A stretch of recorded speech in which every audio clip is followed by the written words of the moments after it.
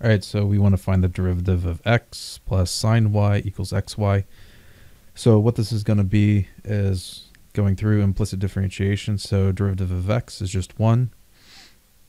And then we're going to use the product rule. We'll just, so the derivative of sine of y, so it's going to be, since it's implicit differentiation, we'll get a dy dx out of it, or y prime, and then it's going to be just cosine y, because the derivative of sine is cosine.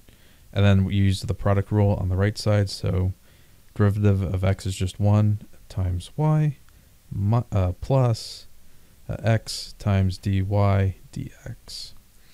All right, so we want to get all the dy dx's on one side and the others on the one. So I'm just going to do this. So 1 plus dy dx cosine y is equal to y plus dy dx x.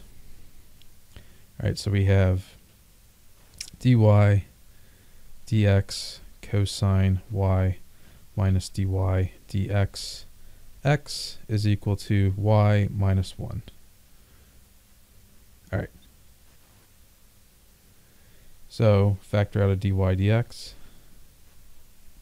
We get cosine y minus x, because we factor out the dy dx, and we still have y minus 1. And then we divide through by cosine x, or cosine y minus x. And we end up with dy dx is equal to, I already have it down there, but y minus 1 over cosine y minus x. And if you wanted to, you could divide the top and bottom by a -1 over -1, so you end up with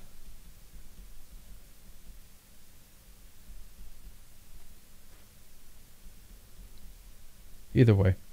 Okay, and that's it. All right, I hope this helped you out. Thanks for watching. Have a great day.